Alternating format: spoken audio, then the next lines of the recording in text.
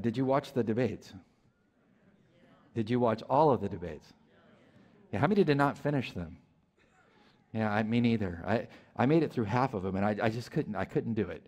So I just picked up the synopsis the next day.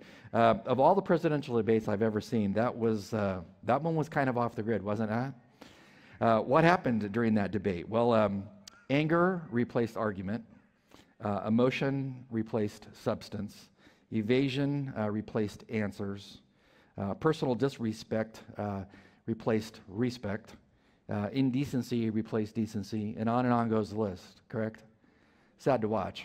But as I turned it off about 9:30, and I told Liz, I said, this is going to so upset me, I'm not going to be able to sleep. I'll just have to read what happened the next day. It really is a microcosm of the country, is it not? Because what you have is a truth and error conflicting with each other, light and darkness battling it out. And it's just now, it's been going on since I was a kid in the 60s. It's just now bubbled up to the surface to where we can really see it. And it really makes you stop and think as a Christian in the world in which you live, what is my responsibility in a world that is in conflict like that tension between light and darkness? Because it's going to get more pervasive as we head toward the time of the end and the coming of the Christ. How am I supposed to live? What am I supposed to do? David understood this because in his day there was all kinds of political tension, spiritual tension. He lived in what we would call testy times. And he'd had his fair share of political intrigue and people that were opposed against him and arguments and debates and nasty people trying to get rid of him. And he sits down as an older king, an older military man, an older politician, and he writes down, some assume to his son Solomon, but to other political leaders, if you're a godly man, this is how you should function when you look at the world in which you live and as tumultuous as it is. So the main motif that we're going to cover, and there's 40 verses here. So this is going to take us, 7 or 8 months to get through this. No, I think we're going to do it in 2 Sundays. I think we can do it. Throughout this entire chapter, David's going to cover one motif, and it's going to be the question on how are saints supposed to live in tumultuous, testy times, like the times in which we live. And so the times were testy when I was a kid in the 60s. They were that way in the 70s. They are that way in the 80s and beyond. There's always some new opposition from those who disrespect the gospel of Christ, morality, etc. What am I supposed to do? Now, what David does in this psalm, if you could read it in Hebrew, and this is one reason why you'd want to go to school and learn Hebrew, is you could see what David actually does in this psalm. Because this psalm is an acrostic. It's a type of psalm where every so many verses has a letter of the Hebrew alphabet. And I'll talk about the validity of that after I show you the Hebrew alphabet. So I think I have a slide on the Hebrew alphabet. There. Easy, right? No? Okay. So if you start over, you read Hebrew from right to left, okay? So Aleph is the first letter. So Aleph, Beit, Gimel, Dalet, He, Vav, Zayin, Chet, Tet, Yod, Kaf, Lamed, Mem, Nun, all the way down to Tav, the last letter on the bottom, the T on the end. Every single verse has those letters. And they're kind of like 2 verses is on the Aleph, and then like 2 verses is on the Beit, etc. He does the whole thing like that. So when you read it in Hebrew, you're like, he wrote this around the alphabet. What's the logical question? Why would you do that? I don't know if you ever put together memorization devices when you were in college to memorize things for tests. I did. Because the brain's only so good. So you get your little thing together and you memorize your little story, and then that triggers a word, and you remember the content that you're supposed to put down for a given answer. This is what he does. He puts the entire chapter around an acrostic for one reason, and that is to help you memorize it. Why would you want to memorize it? Because David says this chapter is so important. I want you to make it so a child can memorize it. So when I was in college working on my first degree in the Old Testament, I memorized this psalm for a class because the teacher said if you want extra credit on your next test, if you memorize something in the Psalter, I'll give you extra credit for every so many 10 verses. So I picked this. It's like I get a lot of extra credit points. And so I memorized it because of the value of it. And ever since then, I'm glad I memorized it because it's changed my view of how I, as a young man, and now I'm still a young man, should live in the godless world in which I live in. I was getting my hair cut on Monday, And I told the young lady who was cutting my hair, I was like, could you just cut off the gray and leave the other stuff, you know? She did that. She laughed at me. Yeah, anyway, there wasn't anything left of my other hair color. So what does David do here? Acrostic for what purpose? To help you memorize it. So what's your job assignment for the next week? Right, to memorize it. Fret not because of evildoers, neither be thou envious against the workers of iniquity. And start memorizing it. Put it in your heart. So next time you're yelling at the TV, you can stop, because we're going to talk about that in a minute. We're going to stop, and then you go, oh no, Marty said, okay, and you quote Psalm 37:1. There's a tension in this passage, as I said, between light and darkness, good and evil. And until Jesus comes back, there's always going to be tension in our world. We're not going to solve it. We can be salt and light when we're supposed to be, but there's always going to be tension. There's sin tension. There's also tension in this passage from an eschatological perspective, prophetic perspective. When Jesus ascended and the disciples stood on the mountain and watched Jesus ascend on the Mount of Olives, and the angels are standing there, and the angels told the disciples, why are you, man, looking up? Because just as he goes, he shall return. So we know he's going to return. So when Jesus returns, that's eschatology, that's the prophecy. That's the long view. What's the short view? Well, the short view is, in light of his return, I should live differently in the here and now. And that's the tension in the passage. It's a tension between what is my life now and what will be in the future. I can't just so focus on the future that I'm no earthly good now. I must focus on what is yet to come, the kingdom of the Messiah. That should change how I live in the present, correct? We're done. Yeah, no, slightly not. We want to look at this whole concept of how should a Christian live in testy times based on the long and short view of life tension. The first concept is long and short view of life should be, don't get uptight about that which is temporary. Notice what David says. He says, number one, I wrote this song. It's a song. They use this in worship. Used to have a melody put to it. We don't know what that is anymore, but it's something that he wrote for temple worship. It says it's a psalm of David. What's the first thing that he does? Well, he gives us a negative command. He says, do not fret because of evildoers, nor be envious of workers of iniquity. Do not fret is better translated, do not be provoked. The word chara in Hebrew means to get literally hot. Why are you laughing? I haven't said anything yet. It's hard to hear your laughter in here because the room is so big. So if you laugh, could you please be definitive for me so I'll know you got it. So he says, don't get hot under the collar. Were you mad anytime this week? Say it's not so. Did you get mad in traffic? At the television? I mean, mad? When you get mad, you get hot, right? You can just feel the blood rush into your head, and like your nose gets red. In fact, there's a Hebrew word for anger that means you got a red nose because you're so mad. And he says, don't fret. Don't get hot under the collar because of who? Because of who? Evildoers. Evildoers. Who is that? Well, those are people. It's really easy. Those are who do evil. Are evildoers. Well, the word for evildoers, ra'ah in Hebrew, is used in a variety of ways in the Old Testament. Isaiah 59:15 uses it of those who act in a way that is completely displeasing to God. God says, live this way. The evildoer says, I'm not doing that. I'm not doing that. I saw a sign the other day, an old picture of Billy Joel back in the day, because I like Billy Joel. He played the piano. I love to play the piano. Shows him standing in front of a sign which says no public drinking, and he's standing there drinking in front of the public sign. See, that's an evildoer, flaunting the law. Hosea 6:8, it has a synonym used there. A synonym is the word avin in Hebrew. It is wedded to the concept of murder. In Isaiah chapter 1, verse 4, that particular word evildoer describes people who don't tell the truth, or liars. That would apply to some of our culture. People who absolutely they cannot tell the truth. He says, don't get all upset concerning those kinds of people that get you to the point where you lose control. Again, let's go back to your television. You're watching the news. It's going off the grid. You're watching the debate. You're getting hot under the collar, correct? And you're talking to your iPad in bed. I cannot believe they just did that. I can't. You ever done this? Why are you so quiet now all of a sudden? Yeah. What did David just say?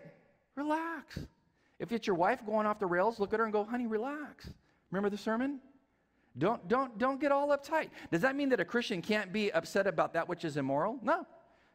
I mean, we absolutely can be upset and concerned about that which is immoral and that which is inappropriate, but not to the point of being just openly, combatively angry and exploding all over the place. See, the last thing that a non-Christian needs is a Christian that's just hostile. But it doesn't mean you can't be concerned. He says, don't fret about them. Why? Well, because if you think about them in relationship to the future, well, Christ is coming back. He's going to settle things, and peace will reign. We'll get there in just a minute. So I want to ask a logical question for you to sit and think about. Don't answer this question. It is not a rhetorical question demanding a verbal response, okay? Why do evildoers upset you? What sets you off? Why do they say, well, I'll give you some reasons. They always seem to get their way. It just seems that way, more often than not. The godly, or at least the moral among us, they always seem to get caught on some kind of technicality infraction and then hammered because of it. They outnumber you, hence they appear to have great power. They get more airtime in the media because there's more of them. They always play the victim when they're the victimizer, and on it goes. Why do they upset you? And David says, I know, I've been upset by evildoers, but I've learned to not just get so uptight about them because I have a long view of life. A logical follow-up command is this. Don't be upset about these evildoers, nor be envious of the workers of iniquity. Iniquity, it is a word, it has three lexical connotations in Hebrew. Number one, it denotes violent deeds of injustice. Go pick any in our culture. There's all kinds of violent deeds done that are completely unjust.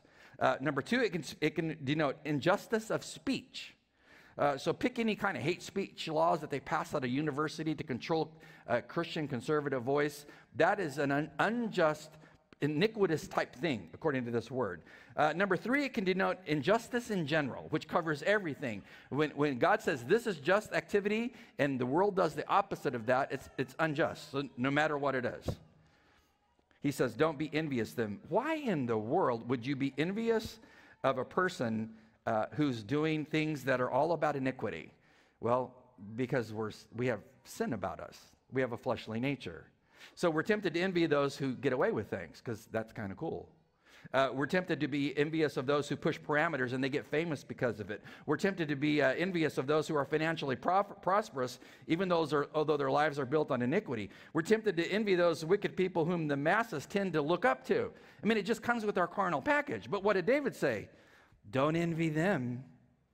Don't ever envy them. Why?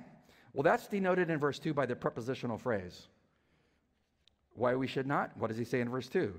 For they shall soon be cut down like the grass and wither as the green herb. Two things, two similes. I like this because David obviously was into gardening. I love gardening. He must have been a landscaper. He must have loved to mow. What does he say? Don't be envious of them. Why? Denoted by the preposition. They're kind of like grass. And when it gets tall, what are you supposed to do? I'm trying to help you today for this afternoon. Cut it. There's no bugs today. There's no humidity. You should be outside enjoying the day. It's awesome. Can the grass stop your mower? No. I mean, there's no way. If the grass could speak, what would it be saying? Don't do it. You've already mowed 2 times this week. No, it couldn't stop you. He says, don't worry about the wicked. They're like grass. I mean, and when you go to Israel, I've been in Israel different times of the year. When you go to Israel, like in March, in April, there's been a lot of rains in the winter months, and now everything's green and beautiful. But if you go to Israel like in May or June, it's dead. It's dead. You know, he's saying they're just like green grass. It comes up, and then you turn loose the cattle, and they go out and just mow the fields for you. He says that they're not going to be around forever. Grass is not supposed to be forever. And neither are herbs. So like, what kind of herbs do you like? You don't like any? Oregano, parsley, rosemary. Is that stuff eternal? Is it going to be in heaven? Who knows? You're crossing your fingers? Yeah. he says, pick one of these things. They're not eternal. So he says, if you look at life, things are here for a moment, and then they're gone. He said, that is exactly like the wicked. They're here, they seem to be in total power, but one day they're gone, and they're replaced by the righteousness of the Messiah's kingdom. Now, when you study the New Testament, like 2 Thessalonians chapter 2, verses 1 to 9, Paul, as a prophet, says that at the end of time, that wickedness is going to be pervasive. I mean, it's going to be like the order of the day. And then when you study Daniel's prophecy, namely Daniel chapter 7, verses 21 to 27, and you jump to the New Testament, Revelation 7, 12, and 13, which details the martyrdom of Christians in mass during the tribulation, we're not headed to great times. The prophets say so. But it's only temporary. It's only temporary because it's going to be replaced by the judgment of God and the kingdom of the Messiah. Matthew 16, verse 27 says, just for your review, Jesus says, for the Son of Man will come in the glory of his Father with his angels, and then what's he going to do? Reward each according to his works. 1 Corinthians chapter 4, Paul says, therefore judge nothing before the time until the Lord comes, who will bring both light the hidden things of darkness, reveal the counsels of their hearts, then each one's praise will come from God. The day's coming when the things of the earth now that are temporal end, and we all have to stand before God and give account. 2 Thessalonians chapter 1, and it's a long, Paul typically had really long sentences that went on one breath. This one's a case in point, so we're going to have to jump in the middle of it. But he says here, and to give you who are troubled rest with us when the Lord Jesus is revealed in the future, he says, from heaven with his mighty angels. When he comes back, he's coming back in flaming fire to do what? Take vengeance on those who do not know God and to those who do not obey the gospel of the Lord Jesus Christ. He says, they shall be punished with everlasting destruction from the presence of the Lord, from the glory of his power. When he comes in that day, there's a day when he's going to do it, to be glorified in his saints, to be admired among all those who believe, because our testimony among you was believed. He said, there's a day coming in the future, the long view of life, when the short view of life merges with the long view. You're either on God's side and enjoy the bliss of heaven, or you will experience the wrath, the eternal wrath of God. Your choice. Your choice. I don't know, are you prepared for that tension that day when you have to stand before him? Because David says, a wise man is prepared because he knows God. And by way of progressive revelation, we know that the way that you get prepared is you come by means of Christ, correct? You place your faith as a sinner in the person and work of Jesus, the Messiah, the Son of God, his death on the cross for you, his resurrection. The day that you do that, you're saved. I know that's true because of what the scriptures teach. 2 Corinthians chapter 6, Paul says this. He says, we then as workers together with him also plead with you not to receive the grace of God in vain. For he says, quote, in an acceptable time I have heard you, and in the day of salvation I have helped you, unquote, from the Old Testament. Behold, now, Paul says, is the accepted time. Behold, now is the day of salvation. Don't wait for it tomorrow. Why? Because you may not be here tomorrow. Now is the day to be saved. If you're not a Christian today, before you walk out of the sanctuary, you should make a definitive decision of what you're going to do with Jesus Christ. Why? Because David and the rest of the prophets and voices from the Old and New Testaments all say, everything right now is temporal. It's going to merge with the eternal, and you're on one of two sides. Better to be on the side of God when the kingdom comes. See, I have hope that one day the king comes. And when the king comes, peace comes. I have a long view of life. It affects my short view of life. So when I start getting into the fret mode, I have to stop and take a breath and go, oh, okay, this has been prophesied, and this is how I should behave in the interim. But that's not all. Second thing, long and short view of life, do live in a positive way as if your life is sold out to God. Be totally sold out to God. Now, I want to read the verses here, and we're going to pay attention to all the commands that are here. Notice what he says. These are positive commands. Trust in the Lord, command number 1, and do good, command 2. Dwell in the land, command 3. Feed on his faithfulness, command 4. Delight yourself also in the Lord, command 5. He shall give you the desires of your heart. Command 6, commit your way to the Lord. Command 7, he says again, trust in the Lord. Why? Because we have a problem with trust, don't we? And then he says, he shall bring it to pass. He shall bring forth your righteousness as the light and your justice as the noonday. Next last command is, next to the last command, rest in the Lord, and then wait patiently for him. Those are all commands in Hebrew, every single one of them, which means if it's a command, it is not a what? It's not a suggestion.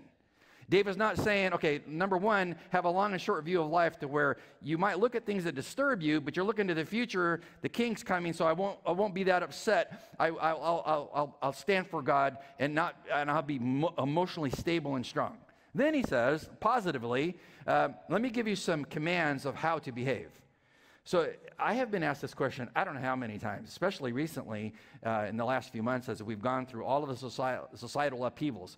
What am I as a Christian supposed to do in the meltdown of my culture? What are you supposed to do? You just got your marching orders. He gave you every command you possibly could want to know. What am I supposed to do?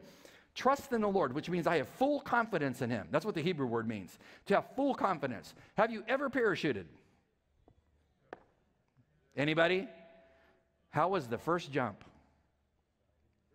Exciting? Yeah. Did you have full confidence in the person who packed your chute? Maybe not. I don't know. But you probably did, right? Somebody else packed your chute. You had full confidence in them. That's the Hebrew word. You totally trust that whoever packed that chute, when you go out the door on that static line, it's going to open, correct? He says, when you think about God, have absolute confidence that whatever he has said in the Old or New Testaments, it's true, so you don't waffle and equivocate. So that means whatever he said about life and living is true. Whatever God has said, that it is wise, and what is a foolish path, like in the book of Proverbs, I believe it, I live it. Whatever he says about eschatology and judgment is true. It's going to happen. You know, whatever he says about his provision for me in my life in the middle of mayhem is true. He shall be with me no matter what. And on goes the list. He says, put your trust totally in God, total confidence in him, like he packed your chute. If you don't have full confidence, when you leave today, well, then confidence is but a prayer away for you to stop and say, Lord, forgive me for not having full confidence in you. It's evidence on how upset I am. Let me have full confidence in you. Number two, he says, be one who does good. See, what do evil times demand? Good works from God's people. See, it's easy for the godless to be showcased all over the place with all the evil that they do, but what does the world need to see but a Christian doing acts of righteousness to those who may not even deserve it? Good works. Good works. Why do we do good works? Jesus, in his first sermon, chapter 5 of Matthew, says this about good works. He says, you as a Christian are the light of the world.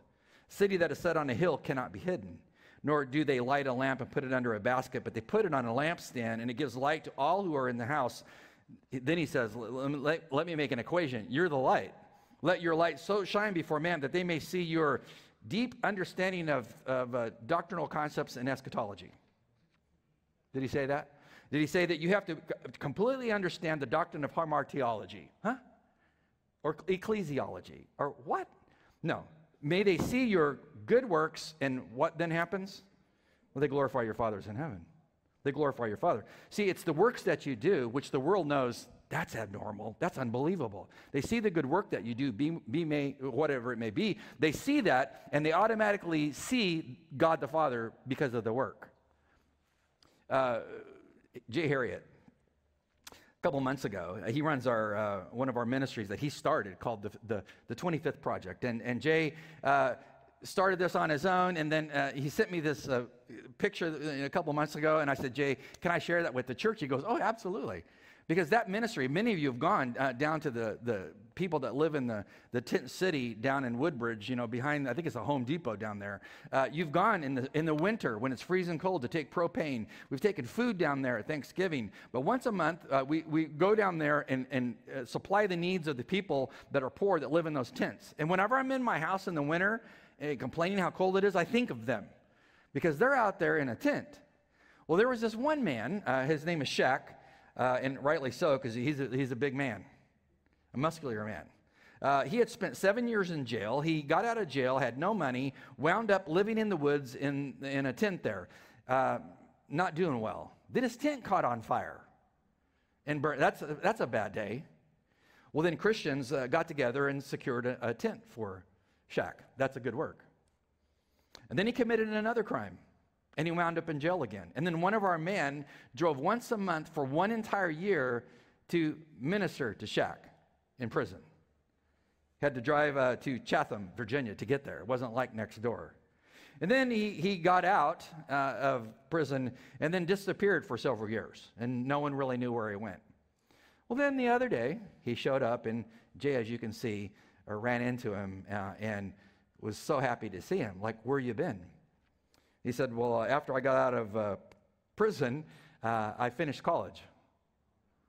And he said, what are you doing now? He said, well, now I'm working on a master's degree in divinity to preach the gospel of Christ. That's awesome. See, the works of Christian men and women from the church, many will never know your name, minister to a young man named Shaq, and Shaq had many issues in his life, but eventually found the Christ, and now he's going to be a preacher of the gospel of Christ. That's unbelievable. So don't tell me that your works don't have a profound impact on the culture, because this is an illustration. So do good works. In addition to that, third, he says, dwell in the land. Dwell in the land. This is more like for an Israelite, because for a Jew to live in the promised land was to fulfill God's mandate for them to be part of the land that he gave them. But to leave the land then would have been sin. So he's saying, no matter how evil the time is, do not leave your watch. Don't walk away from that which I gave you. Again, I don't know how many conversations I've had from people in all levels of our government, in our military, that help run our country, that go to this church, who basically ask me something like this: in light of all the complexities of our culture, do you think it's time for me to retire now? I get asked this a lot. What do you think my answer is? No, don't retire. Because for such a time as this, God has placed you there strategically to make maximum impact for the gospel. Why do I say that? Because David said, dwell in the land. That's tantamount to saying, stay on your post.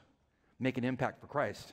Number 4, feed on his faithfulness, which really just means remember what God did for you that was faithful and praise God for it. His faithfulness to you. Can you think of an incident in the last couple of weeks where God was totally faithful, you totally know it, and you tell your family about it? Can you believe what the Lord did the other day? As we were trying to navigate over the last couple months with Liz's stepfather, who has dementia and Alzheimer's after her mom died, it's been complicated, extremely complicated. It's almost like a part-time job for how to care for him. And so we got down the other day to dealing with the Social Security Administration. And we were at a point where we needed to figure out what to do with his check and how we could get that deposited where we could use it to pay for his care, etc. And so we sent Liz's brother, it's out in San Diego, so contact the Social Security Administration. You're the power of attorney, get this fixed. So he called him. Hello, Social Security Administration, we are closed for COVID. Huh? I got to have this money now to help pay for his care. So Mark drove, like 30 miles to get to Escondido, California. He shows up at the Social Security parking lot, and there's one car in this massive parking lot. And so he's like, I don't believe it. They really are closed. So he decided to call him again. He called them because we were desperate. He called them. A lady answered. Hi. He's like, is this Social Security? Yeah. We're closed. Hey, I see that. The lady's like, I just stopped by here today, to do some things. That's my car in the parking lot. What can I do for you? And my brother-in-law's like, Mark's like, well, our family needs XYZ done for our loved one, this Korean war vet, and we need some help. I could totally help you. Do you know how miraculous that is? The labyrinth of the Social Security Administration. He just happened to show up in the parking lot when she just happened to stop by to do stuff in her office. She just happened to answer the phone. Don't tell me there's not a God. See, it's the providence of God. So David says, hey, don't forget the faithfulness of God. Tell that to people. So I just told you. So if you were discouraged when you walk in here, you should be walking out going, oh yeah, I'm invincible now, baby. What else does he say? Fifth, delight yourself also in the Lord. Minirth and Meyer, two great psychiatrists who taught me counseling when I was in grad school. They wrote a book called Happiness is a Choice. You should read it, because that's what David is saying here. In tough times, delight yourself in the Lord, in Jesus. It's a choice. Lord, instead of being downcast, upset, negative, etc. I am going to determine today that when I think of you, I am going to be totally happy because you're coming back. And to know you is the greatest thing. Sixth, commit your way to the Lord is another command. What does that mean? One of my friends in California went up into an area of California where there were a lot of rocks when he was in high school, and he and his buddy got behind a boulder and began to push it with their legs to see what would happen. And eventually it started moving, and it broke free, and then it started rolling down the hillside, and they didn't know where it was going to go and what it was going to do. It was a boulder. But once it got going, there was like no stopping it. See, this is the Hebrew word to commit your way to the Lord. You commit to it totally. And then once it gets going, it just kind of takes on the life of its own. Are you truly committed to Jesus? Because if you are, you'll stand strong and true when times are tough. You might need to stop after the service to say, Lord, help me to commit myself to you. And then next he says, trust also in him. He's now told you that twice. Trust. Why did he say it twice? Because, well, we have trust issues. I have a friend of mine has a very educated person, was totally qualified for a job and went before a board to be reviewed for the job. And this person was the logical shoe-in for the job. And she was at my house the other day, teary-eyed, because she didn't get it when she was the person for the job. And the reason being, they chose somebody who was not qualified for the job because they chose it based on a political viewpoint, not on the person's performance. And she was all like, what do I do with my life now? Well, you trust God, because his providence is greater than a political board. He's greater. He's greater. Trust in him. Eighth, rest in the Lord, he says. Rest in the Lord. Wow. Too many people in our country live as if there's no margin in their life, no time to rest. He says, make sure that you take time to rest. Because dealing with evil, whether you're at the Pentagon and meetings to infinity, wherever God has you, and darkness keeps just pecking away at you and sucking life out of you, he says, make sure you take time to rest. Gordon MacDonald wrote a book, Restoring Your Spiritual Passion, back in the 80s. I read it when I first became a pastor. And there's a story in here that is totally appropriate. He says, in the deep jungles of Africa, a traveler was making a long trek.